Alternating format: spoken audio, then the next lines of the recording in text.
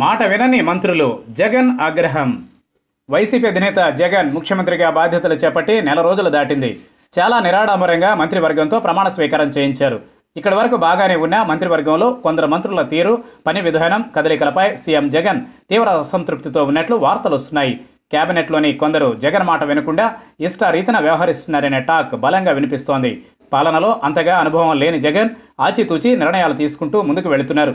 ఇదే సమయంలో పలువురు మంత్రులు మాత్రం జగన్ మాటను పట్టించుకోకుండా నిర్ణయాలు తీసుకుంటున్నట్లు తెలుస్తోంది. దీంతో ఆయన కూడా తీవ్ర ఆగ్రహంతో ఉన్నట్లు తెలుస్తోంది. ఇప్పటికే 1-2 సార్లు చెప్పినా వారు పెడచెవిన పెడుతున్నట్లుగా సమాచారం. మంత్రులుగా ఎలా ముందుకు వెళ్లాలో, పిఏ, పిఎస్, ఓఎస్డీలను ఎవరిని తీసుకోవాలో జగన్ చాలా స్పష్టంగా మంత్రులకు చెప్పారు. గత టీడీపీ ప్రభుత్వ హయాంలో మంత్రుల వద్ద పనిచేసిన వారిని ఎట్టి పరిస్థితుల్లోనే తీసుకోవద్దని ఆయన చెప్పారు.